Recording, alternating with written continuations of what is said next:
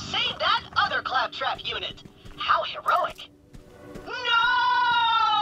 Is what I'd be saying if I didn't super need those hand clamps. Suckers! With that pristine set of CL4MP hand units, my friend and I can hold hands as we frolic through the meadows and wildflowers and stuff.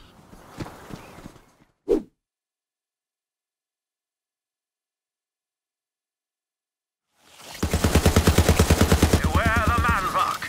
Additionally, kill the man-rock.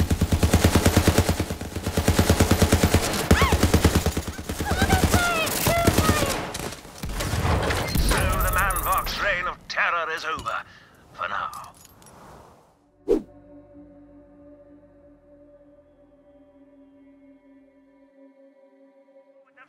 Now they'll have to spread their manure by hand, and not over the airwaves.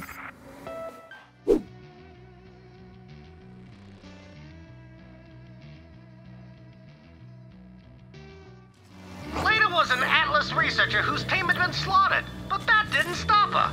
She needed a local to show her around all the Iridian spots, and I was more than happy to.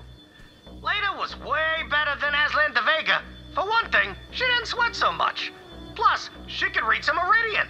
Not much, but enough. There's a lot of treasure in the galaxy, but the rarest loot of all is love.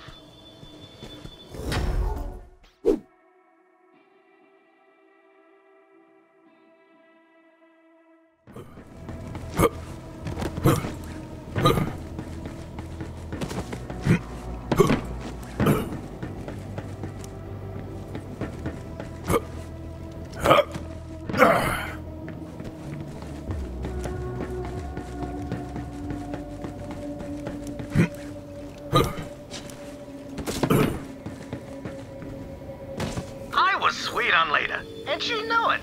Together we started looking for clues to the long-lost Iridian homeworld, Necro de Feo. It was her dream to find it, and pretty soon, it became my dream too.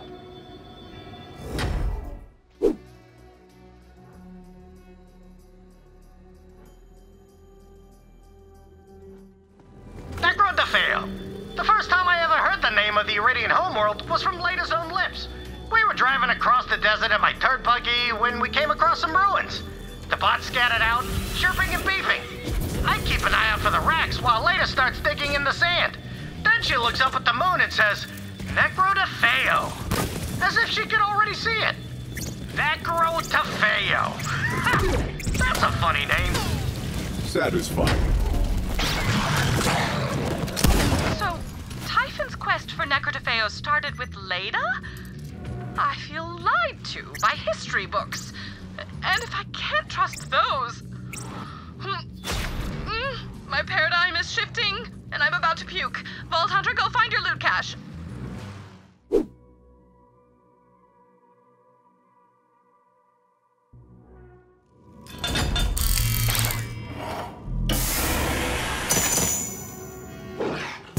You are the best Vault Hunter. Well, after me. So you are second best, which is still pretty good.